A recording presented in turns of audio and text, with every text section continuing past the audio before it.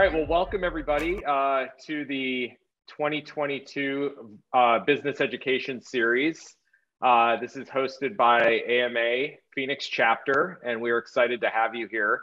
And my name is Chris Pace. I'm the president of the board for AMA Phoenix Chapter, and it's a pleasure seeing all of you. And on that note, I would like to introduce our Vice President of Programming, Anna Bryce, who's going to kick us off.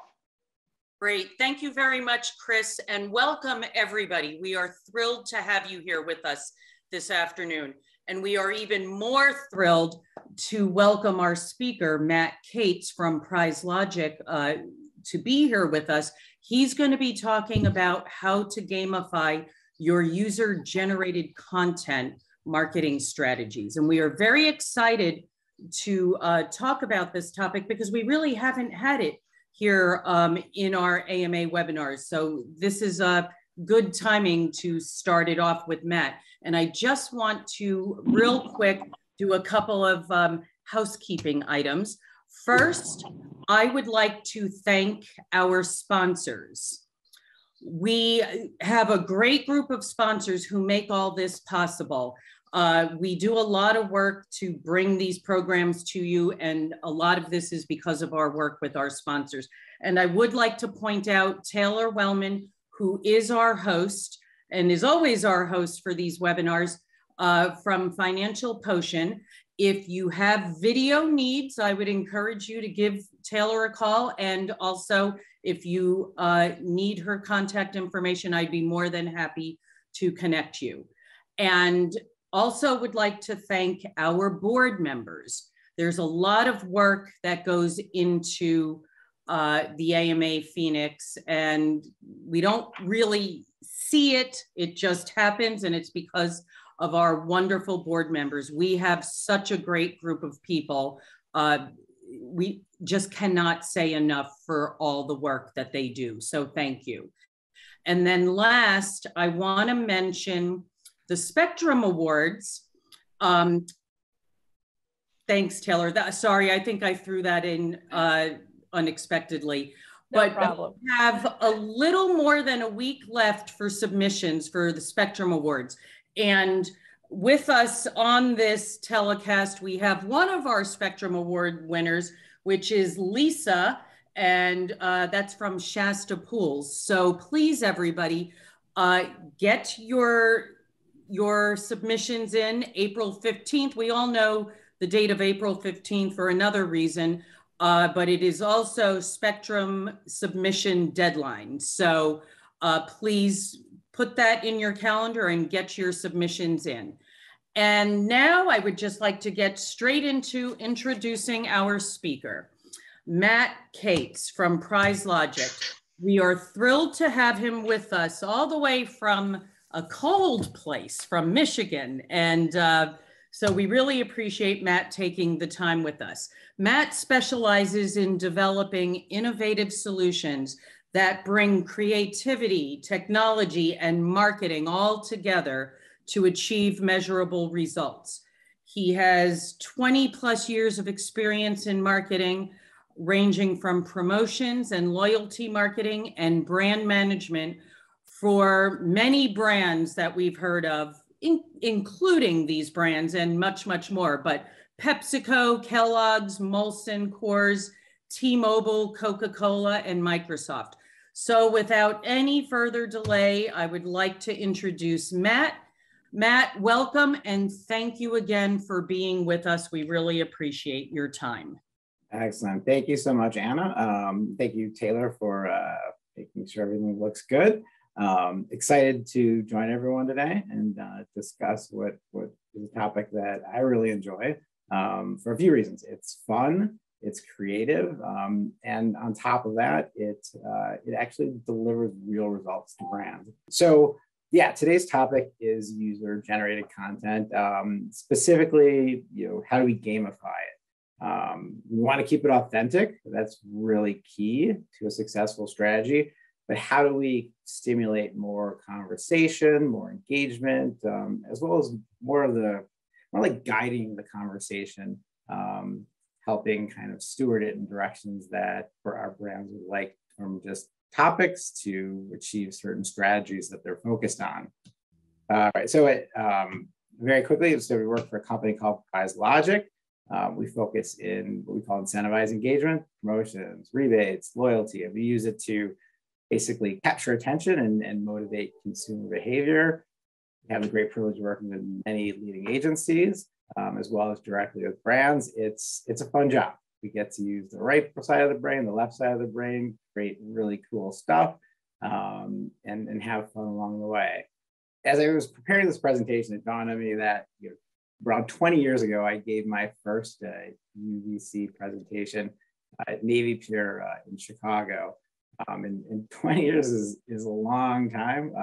It's frightening for me, but also as I think about 20 years is a real long time when we think about digital marketing and technology. And so looking back 20 years, what was cool then is really obsolete now. It was right around this time that I was so excited to get my first BlackBerry, which is game changing. No longer did I need to carry around my Palm Pilot. Even better, I was able to send and receive emails from my phone and hit a keyboard, which is amazing.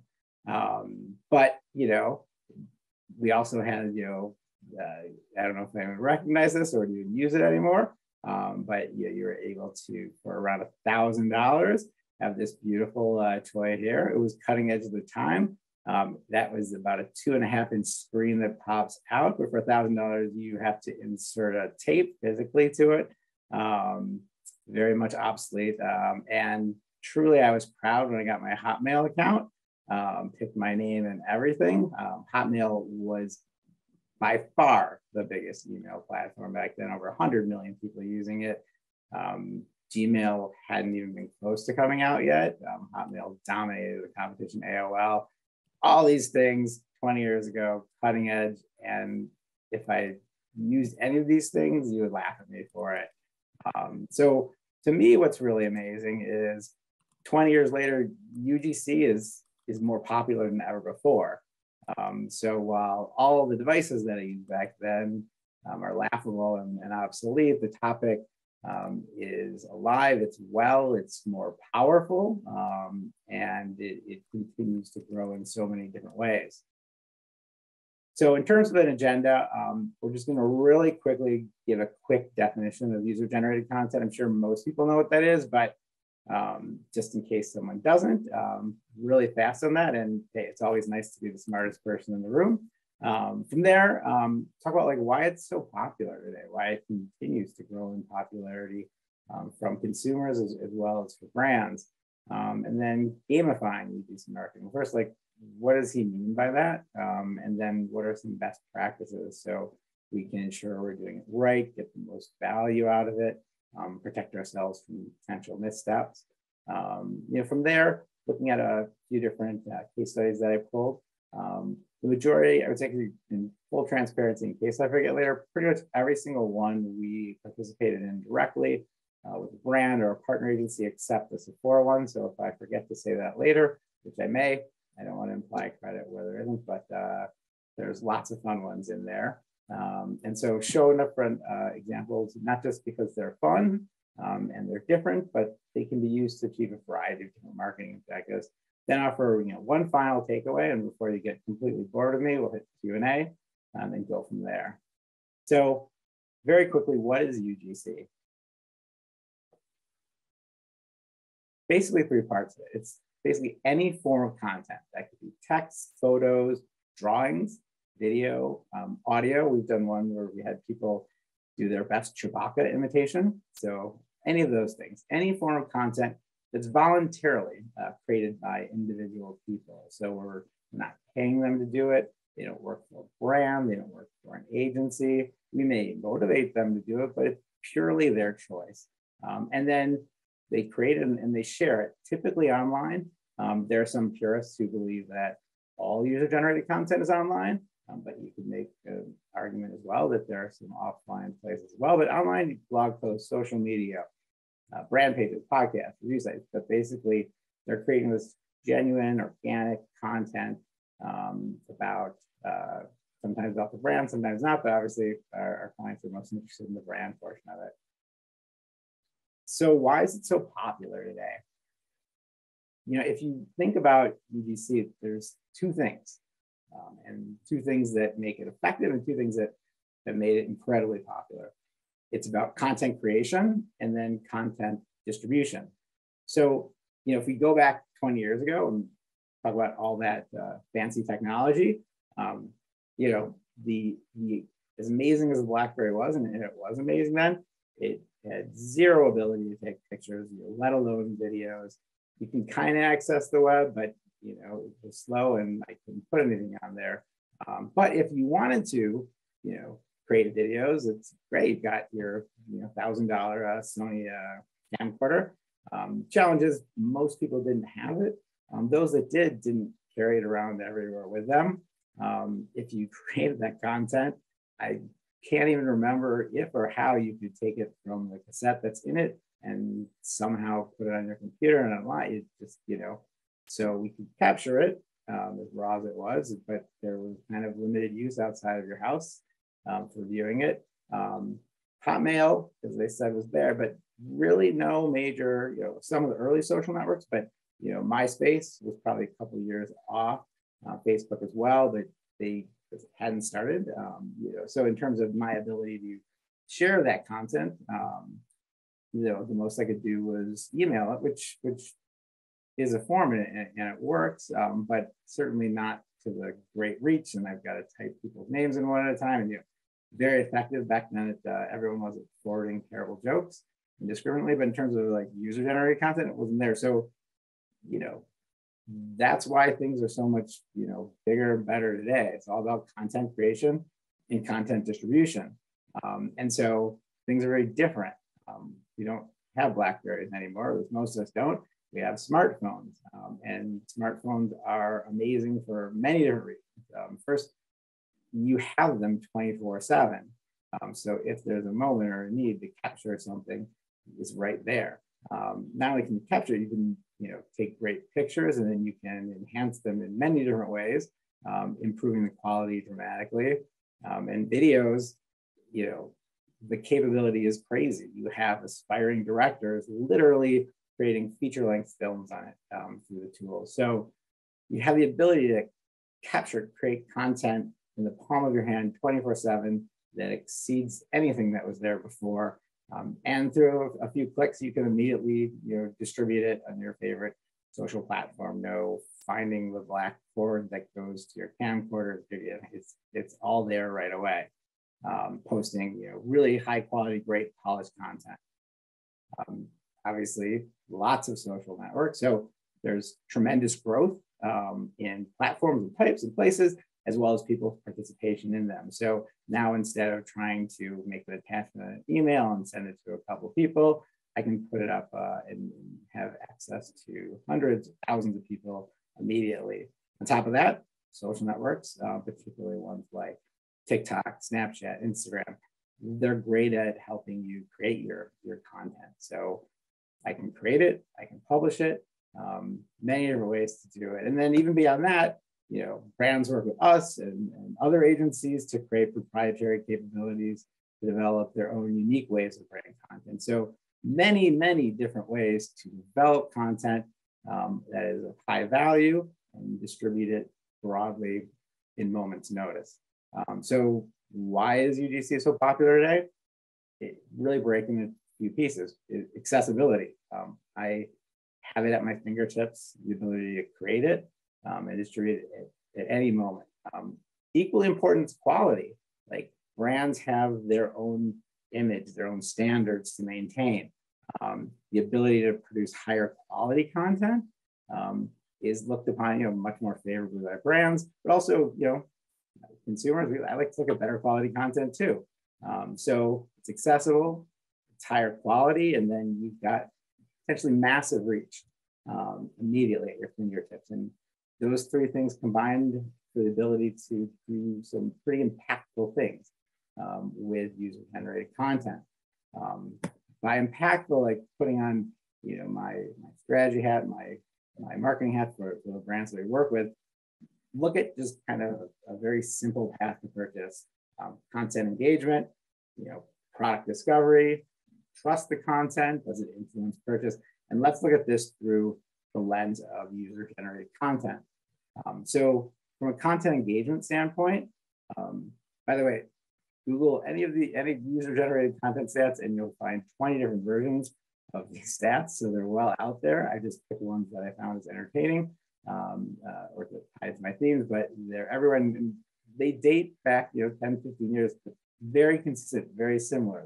People aren't getting tired from an impact standpoint. So from a content engagement standpoint, 41% of US consumers spend more time watching user-generated content video online than they do watching television shows and movies and streaming video services. So we think of the explosion of streaming services out there with Netflix and Hulu and Apple Plus and HBO Max and all the ones that I'm paying for. That 41% of consumers spend more time watching user-generated content. And that's not even including looking at pictures and swiping and all those things, just from a content standpoint. And marketing 101, you want to be where consumers are. If they're there, we want to be there. So they're engaging in content, they're looking at content. Is there any marketing value to it? In this Ipsos survey, 1 in 2 people surveyed have used Instagram to discover new brands, products, or services. So I'm seeing this stuff, I'm not ignoring it. It piques my curiosity. I discover it. Classic kind of path to purchase. Most importantly, and very interestingly, they trust it. They trust their friends. They're even highly polished, highly credible brands out there. People want to know from their friends, their networks, their friends' friends, what do you think? I'm not going to buy anything if I don't know his review or get an opinion. It's not just consumers who acknowledge this. 93% of marketers also agree that consumers trust content created by customers more than the content created by brands. So it's a shared space, it's a shared sale, and consumers play a major role in it. So the ability for brands to participate in that conversation, they can't force people to post certain content or say certain things. That wouldn't work, but they can certainly do things to help influence what's said, how it's said, amplifying the positivity around it. And you take those 3 things, and does it influence purchase? Yeah. 79% of people say UGC highly impacts their purchasing decisions, while only 12% say branded content. And it's just amazing the difference in that. And if you think about all the content that's created, the majority of it out there is created by consumers. So that space is owned by consumers. So what can brands do to help participate in it, help nudge it a little one way, getting their message out? Because that's where people are. That's where people are listening. That's why UGC is amazing to consumers as well as to brands. So gamifying UGC marketing, like what do I mean by that? If I do it, what are some best practices around it? So let's start off by saying, like, gamification is used in so many different ways. What do you mean when you say it in this particular situation? So think of like the pyramid I'm showing is sometimes people thought it's like a classic advocacy pyramid. When you think of your consumers, at the bottom you have brand adopters. These are people who they buy your product, they use your product, but it's a little bit more of a transactional relationship, neither bad nor good. I buy it regularly, but there's no deeper emotional connection. That's okay. They spend their money. It's great. The next level up is brand adorers. This is like the really interesting one. For people, they love your brand. They're not advocates, and it's not like they're being coy or holding back or they're shy. People are busy. People are lazy. People have a finite amount of time, and when you're competing for their time, you're not just competing against your competitor cereal brand or beer brand. You're competing against every brand out there, as well as their discretionary time for entertainment and stuff. You're competing for a share of time, even before you get to share of wallet. And so people may love your brand. Some of them may even have the best intentions of being an advocate, but then they get busy, they get distracted, but again, they'll continue to buy it. They're wonderful for your brand. one level up are the people we love, brand advocates. These are the ones who are helping that whole little journey we talked about, getting people, creating good content that people engage with it. It's persuasive, they discover things, they trust it, and then they buy off of it. It's golden space. And so in that pyramid, a marketer's goal is to provide a stimuli that drives organic behavior. We want it to be organic because that's what makes it special. That's what makes it real. If it's not organic, it can have an opposite effect to it. And the goal of that stimuli is to do two things. We want to boost the proportion of advocates. So take some of those brandadors and give them a reason, a thought, to say, I love it, and here's a moment where I do want to share why I love it. But we got to stimulate that, because it's not going to just naturally happen, no matter how much they love your brand. But then on top of it, don't take your existing advocates for granted.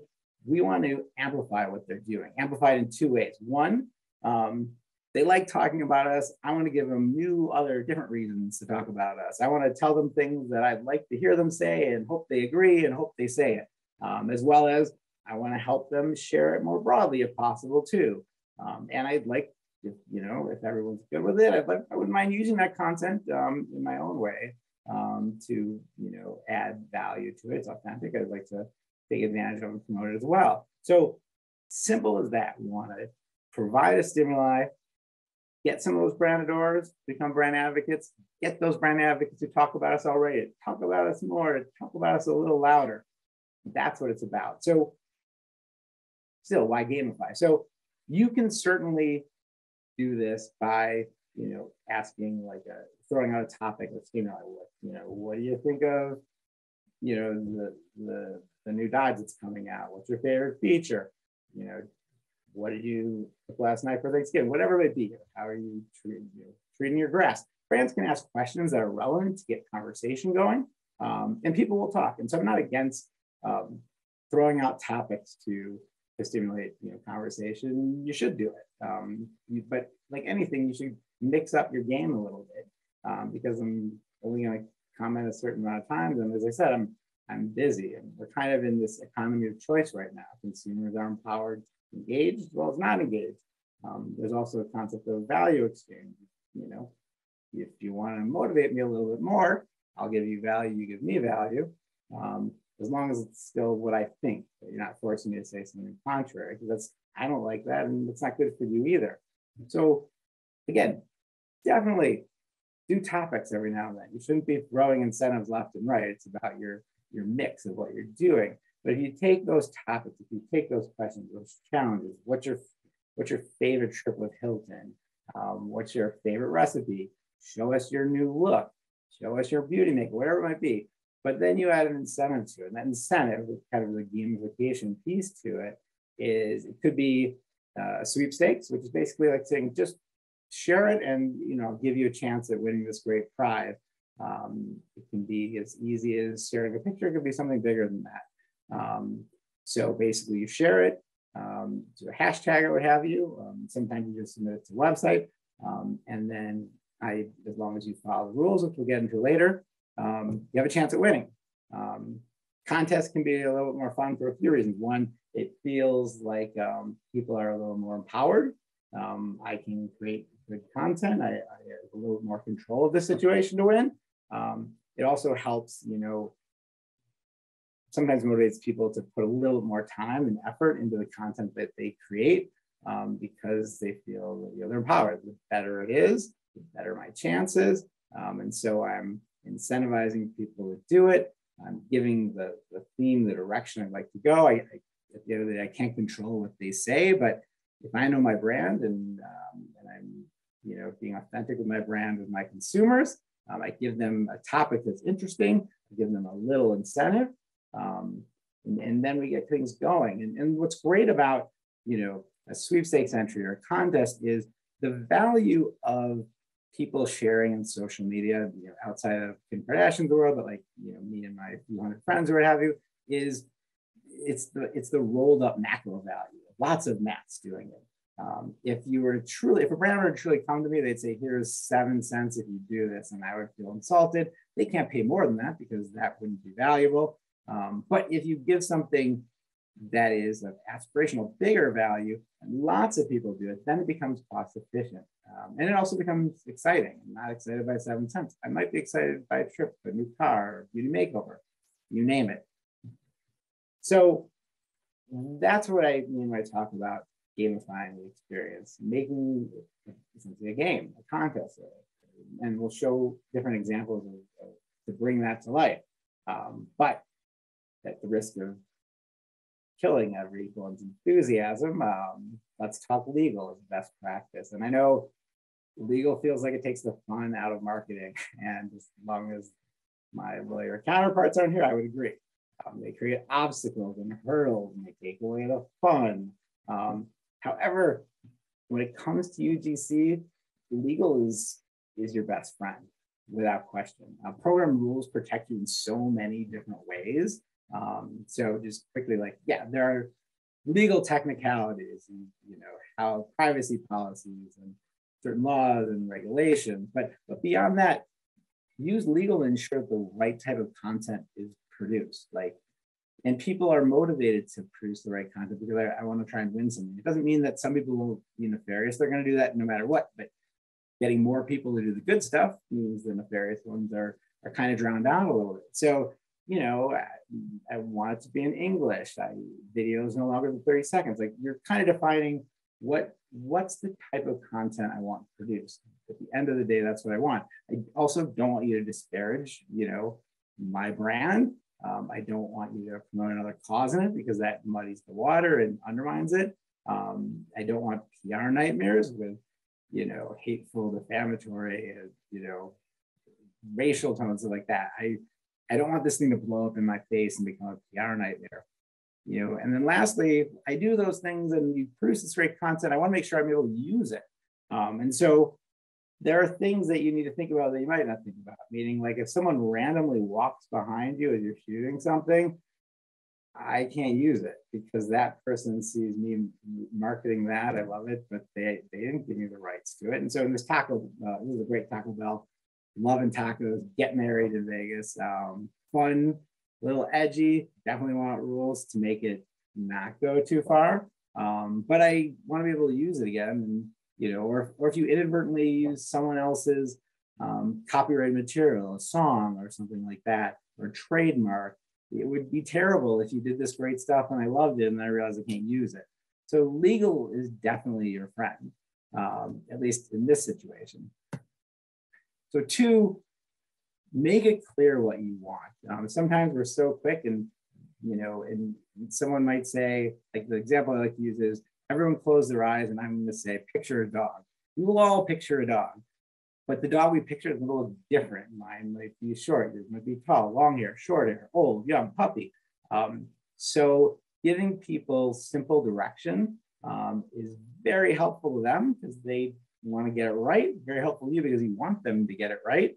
And so, yeah, it's all outlined in the rules, but people aren't scrolling down and clicking on that and reading the language. Rules are there as a safety net to protect yourself, to ensure that you're picking ultimately the winner that that meets the criteria versus something going sideways on you. And so, very important to do. And I'll see if we were debating, is this worth trying or not? But basically, this is a program by Dodge.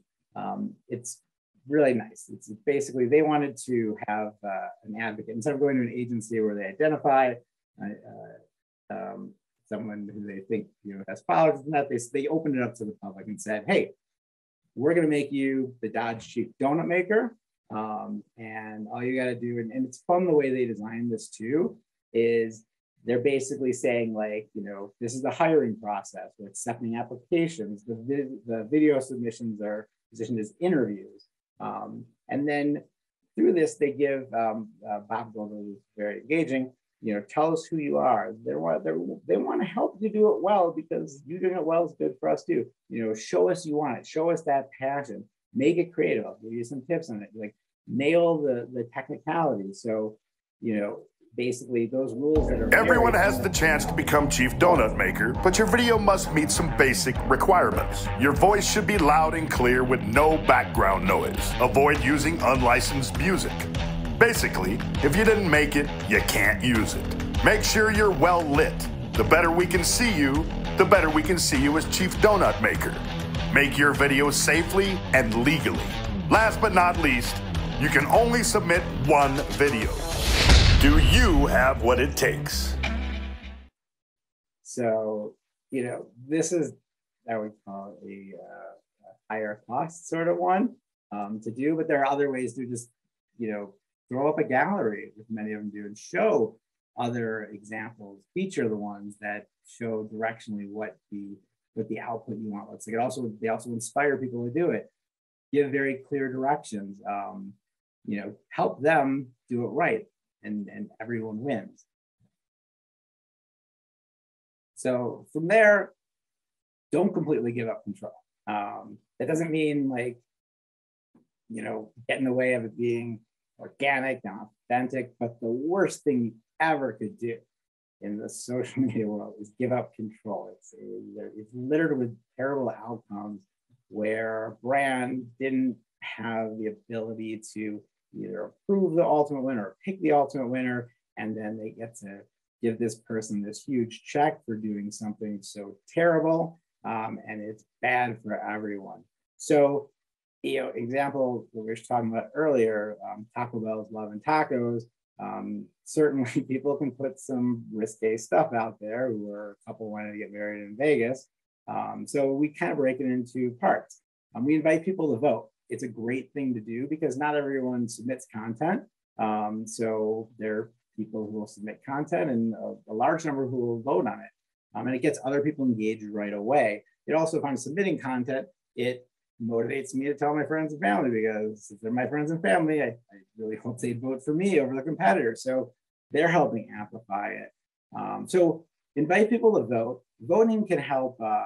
Different ways you do it is the votes can determine the top 10, but judges based on specific criteria determine the winner. Sometimes the judging criteria is 30% of the vote, but then the judges, you know, based on other criteria, control the other 70%. So it's great. Invite them in. And if you're asking them to vote, make them feel like it does matter, and it does. It helps the ones rise to the top, but it doesn't kill you in the end too.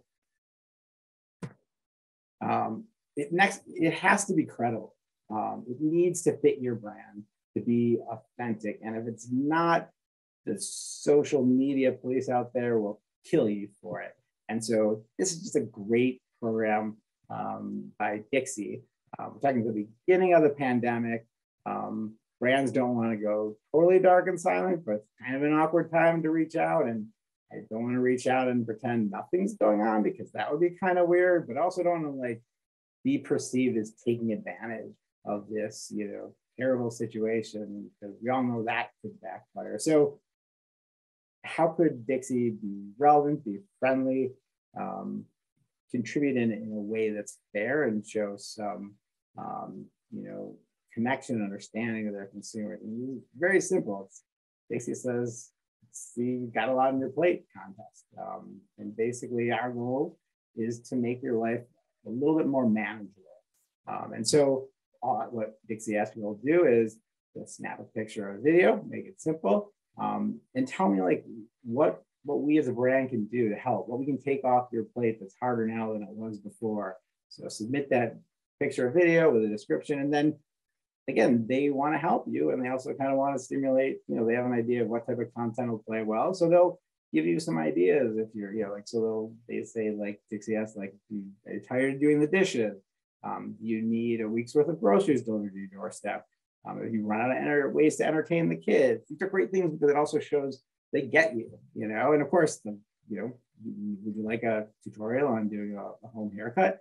Because that never worked out for any of us. So again, like, you want to be there as a brand.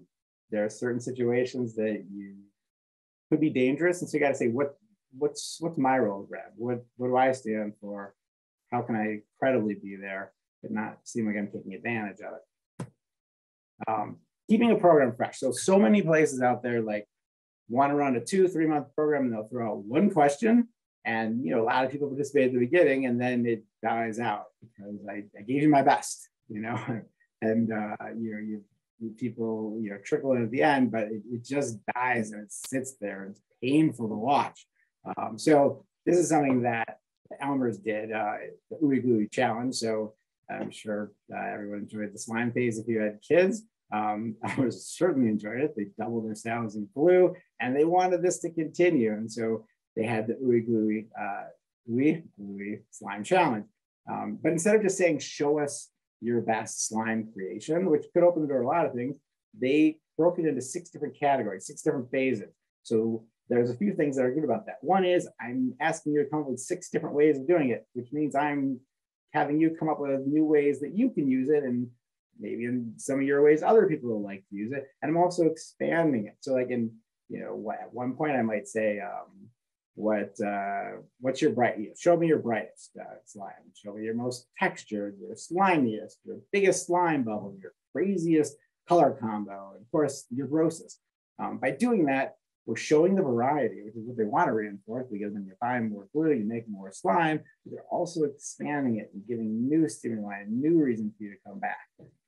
Very important, because again, most people have one good idea, you know, and so once you have it, you can ask me all you want, but like, I gave you my best. You know, lastly, like of this part, you know, I showed like, you know, some really cool ones out there, like definitely probably on most of the more expensive side. But this one I want to show because it shows a few things. One, that simple can be amazing, and the importance of the creative concept that wraps it. It's not yet. Technology is cool. TikTok is cool. Snapchat is cool. But technology is what makes your brand different on those platforms. And it gives new reasons for them to continue to use those cool tools out there. So this is something that that Coors Light did. And they, you know, early days of the pandemic where people are sitting there, and we discovered the joy of, you know, backgrounds that we can do. And our backgrounds were things that were fun and aspirational and where I'd rather be. And Coors Light said, hey, here's a kind of submit your background for a chance to win it. And it just shows that they get their consumer, that it's very much on brand of who they are. It's fun, it's an escape, and it's different, but it's just submitting a picture of what you've been staring at all the time. So again, creative concept plus technology equals wow. Simple is sometimes the best. All right, so check-in time, I'll start to accelerate, and hopefully not live, but I just said that. So we just, you know, reviewed a number of different ways already that brands were using it, using UGC to achieve some marketing objectives while we were showing best practices. I just wanted to maybe do some quick hits on a few other examples, just to show other ways that brands can deliver on marketing objectives, but also show other kind of fun programs that I always like to take out of the bag for show and tell. And then from there, quick final thought, Q&A, and we're home. So Sephora in Canada, got to show a TikTok one. Really simple. It's the holiday season. Everyone's competing for your time and attention. What we ask people to do, or not we, this is why I had the caveat, we don't do this. But what the program asked people to do in this situation was basically create a TikTok video where, you know, here's like, it was kind of like a voiceover where I'm showing my favorite one, my second favorite. I want to give this for someone else, you know, typical TikTok style. And I'm showing you the different things. But with, you know, for the chance to win like a $500 gift card shopping spree, which essentially pays for your wish list. But in doing this, in order to create it, I have to look at Sephora and say, these are the things that I want, that I'm interested in. By the way, I'm also telling all my friends in that video that these are the really cool things that I think are cool. You might like it there as well.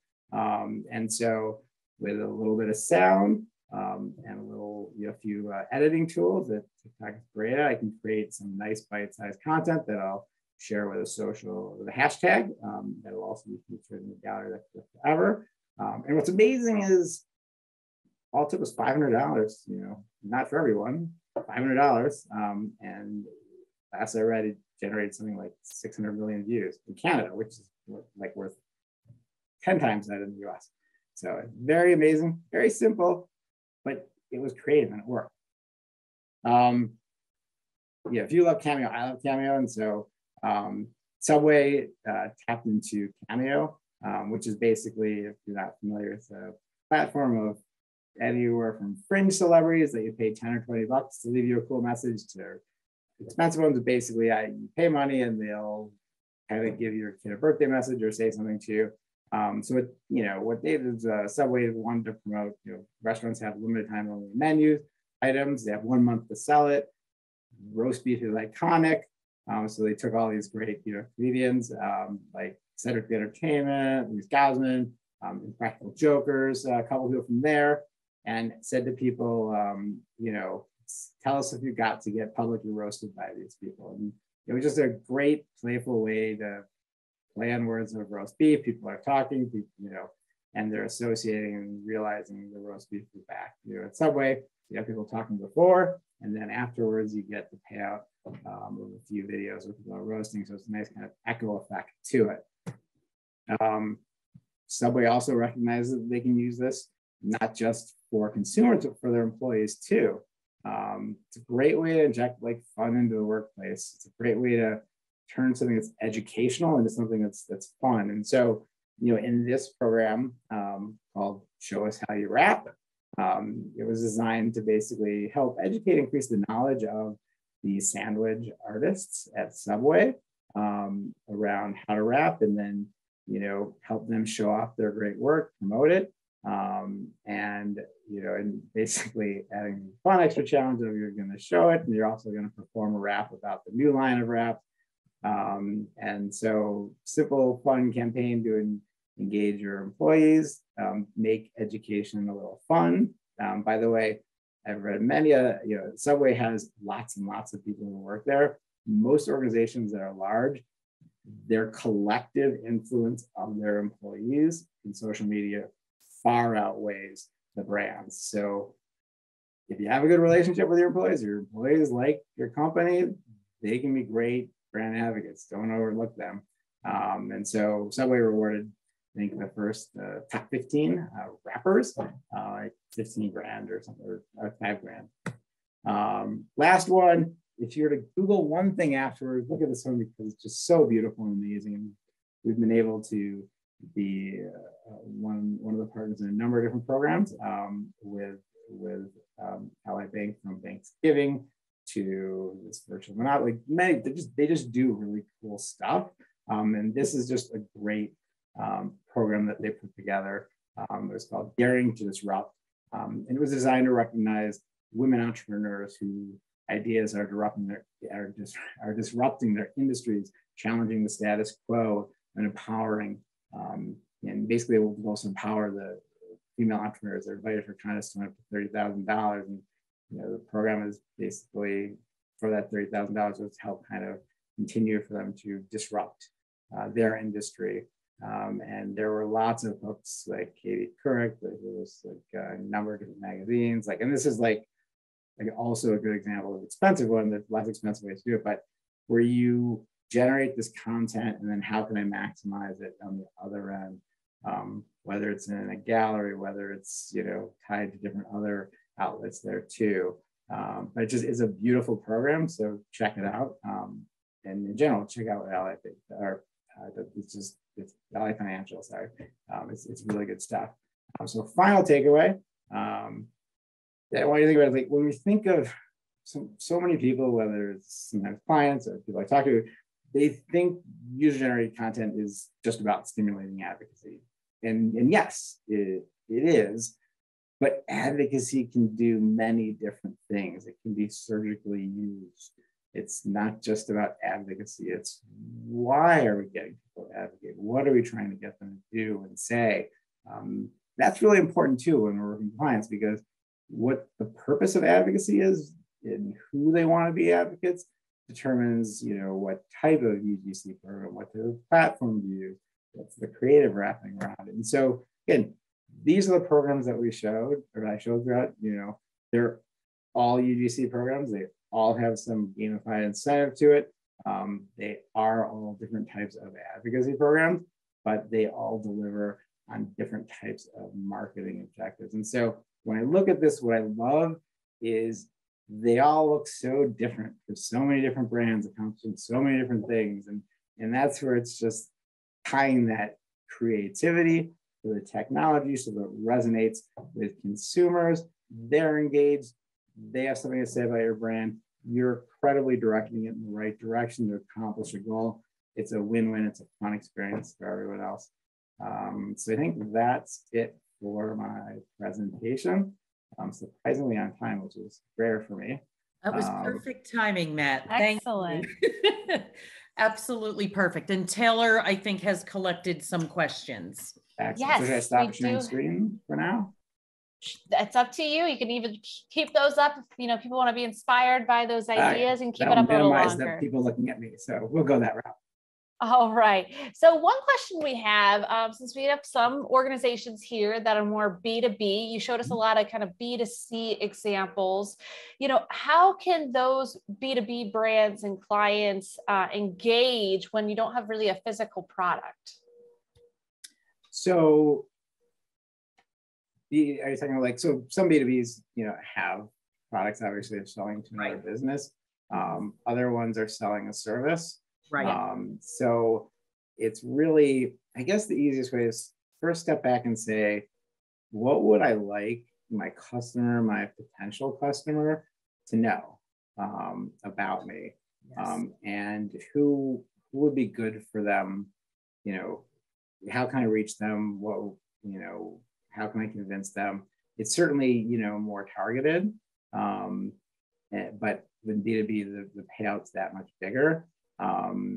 It's the reason why I might be going a little high level is that it's so much to know the specific company and the service or what have you. But even if you just generate a handful of reviews or more positive content on your website, B2B people look at reviews as well. So what I would say is, even if you don't generate a lot, you generate some and you're tipping the balance more favorably.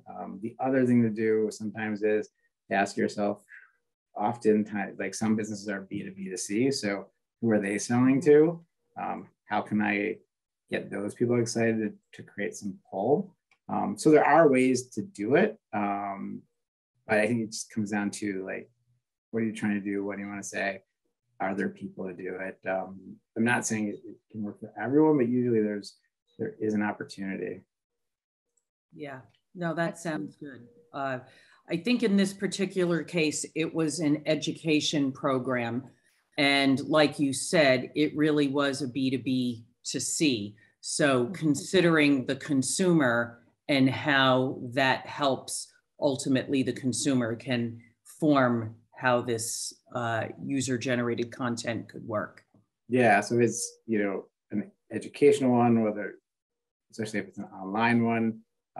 How can I reach out to the people who've already done the program? Because there's especially online education, there's so much competition. There are no walls to it.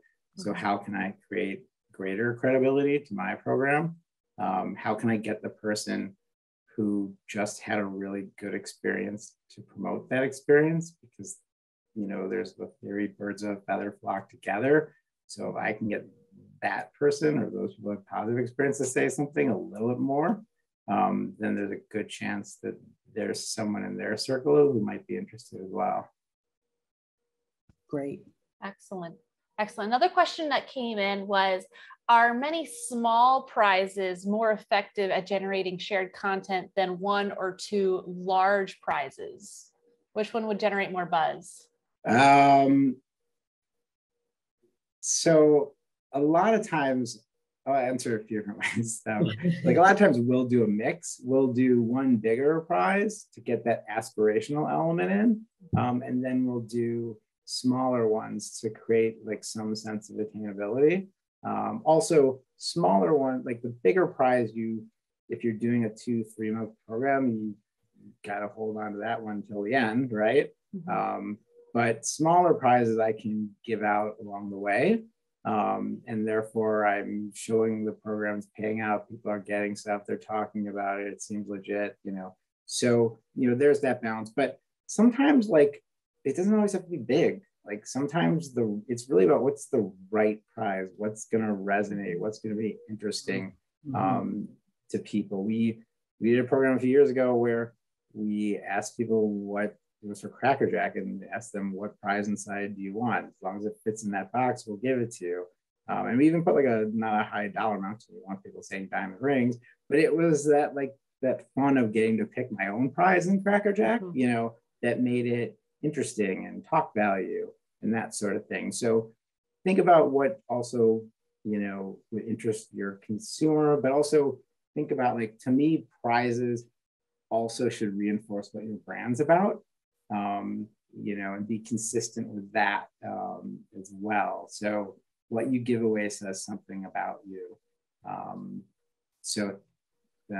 I would take that, but it doesn't, sometimes people waste money by giving away huge amounts of prizes. It's really like how you construct your prize pool, not throwing money all over the place. Excellent. And then do companies like regularly search for content generated that's generated by users, and then how are they using those products? And do they make a point to then highlight that content as a part of their marketing campaign, or is it more that outreach? Like, do you want to ask people to submit, or are they actively trying to see what's already just being out there in the world? Yeah, so I mean, in general, whether you're running, you know, the UGC contest program, social media, brand should always pay attention to what's out there, because consumers are like, think of them as your brand QA. You know, there might be something out there that you don't know about, and if it's not correct, you want to fix it. By the way, I would also say, you know, I used to have a client who panicked anytime one person said something, and I'm like, you can't panic, because people will say stuff, you know, but when it gets consistency and mass, that's when you should worry. In terms of like, if we're running a program or, you know, like a hashtag program, there we have the capability, like a social aggregator that can basically scrape. Twitter and Instagram are best because some of the other networks are not quite as open, but it can scrape looking for that hashtag and find those ones. It's also how we select winners. We don't need to, we reduce friction of registration. Other brands have done things where they just do surprise and delight. You know, they're looking for something, they see something, someone who says something nice about their brand, and they just, you know, it's, you can call it random, but it's not really random, because I wanted to say, you know, Anna, you said something nice about my brand, and I'm doing it to reward you, but also because you're probably going to tell other people that that great brand that you loved before just did this great thing. So there's a number of different ways, but in general, yes, you should pay attention. It's social media is the world's largest focus group. So, you know, pay attention to what's going on. And so I got overly excited to start asking questions, but you might have seen pop up on your screen a poll. If you don't mind, before we close this session today, if you could just take a moment to answer those few questions. There's about 6 questions on there. You need to complete all 6 questions before you can press submit. So another question that we have, Matt, is, you know, you mentioned keeping content fresh. Is there a general rule of thumb or a general recommendation for how long a contest should last? So I would, you know, I would say a month is a good amount of time. It gives people a chance, you know, to participate. You know, it also depends on how difficult the ask is. I'm asking you to make a unique video.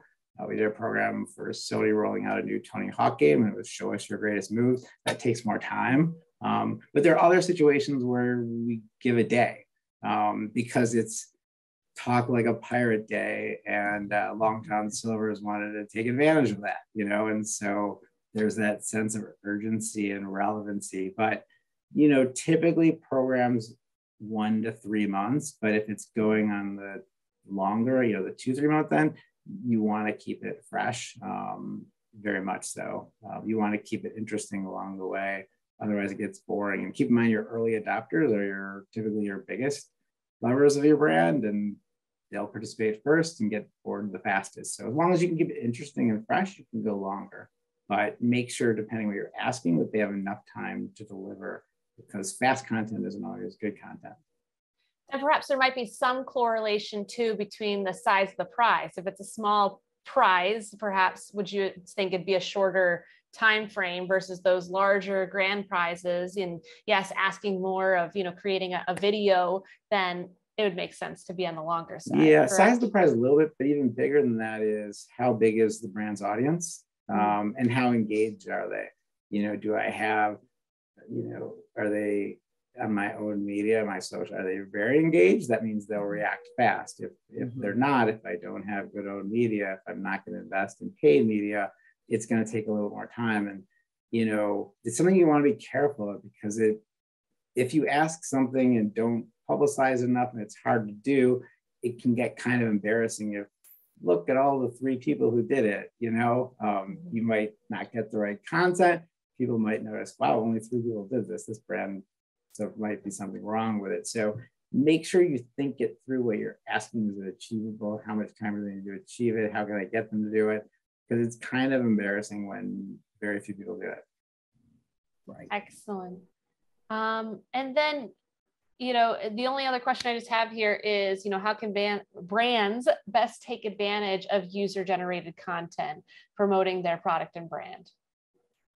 So, first and foremost, make sure that you have the rights and permission to do it. The nice thing about doing it, asking people to do it in the form of a contest is when you agree to participate, you agree to let people use it. So just make sure you have those rights. But, definitely like storing things in galleries, putting them on your website, resharing them in your social media pages. There's a number of different ways to do it, but it's a very important question, because the more you can help amplify it, the more value you'll get out of it as well. So yeah, definitely have a plan of what to do with the great content. Sometimes brands don't, and that's okay too, but it's good at least to have the conversation and say, is there a way we can get a little bit more out of it? Excellent. Well, those are all the questions I have. If there are any other questions, please, unmute yourself, ask the question. I know we're about 2 minutes over time, so we will be closing out, but I just want to give anyone else a final chance. And if you have not participated in the poll, please do that. Thank you. And what I'll do, again, Matt, thank you so much for being with us. I know for me, this has a bunch of wheels spinning, like what can I do? What can I do next? So this was really terrific information, and everybody, you will have access to the recording and presentation. So Matt, thank you. I know it's not 4 o'clock by you. So we really appreciate you being here. And absolutely, it was fun. And yes, I say this not as a sales pitch or anything, but if anyone has a specific question that they're curious about, I love talking about this stuff. I love the creativity and the riddle of it. So if I can't answer it or can't solve it, I'll be the first to admit it. But it's fun. It's food for thought. So don't be a stranger. Feel free to reach out. Great. And I'm sure you'll have people that will reach out. So thank you. And then I just want to, again, real quick, thank our sponsors. They've been with us for a long time. Taylor, once again, thank you for hosting. We always appreciate that. And if anyone needs to contact Taylor and you need me to introduce you, let me know. I will be happy to do that. We thank our board members. It's a great bunch of people. I think Chris agrees it's a great bunch of people. Couldn't agree more. Yes. And, I can't say enough about the group that we work with. And then lastly, our next event really is Spectrum, and it is a live event. But before we get to the live event on May 18th, we need your marketing campaign submissions by tax day, by April 15th. And we hope to see you. This is really our first live event in over 2 years. And it's a great location. It's at Papago Golf Club. It's just a nice, fun evening with the sunset on the golf course and a bunch of really terrific marketers all in one place. So I hope you will join us. Otherwise, thank you, Matt, for being with us. Thank you, everyone, for joining us this afternoon. Have a great rest of your Thursday. It's opening day for baseball, so I know Chris has to go, and I'm getting ready for my game. And have a lovely evening, everyone. Thank you.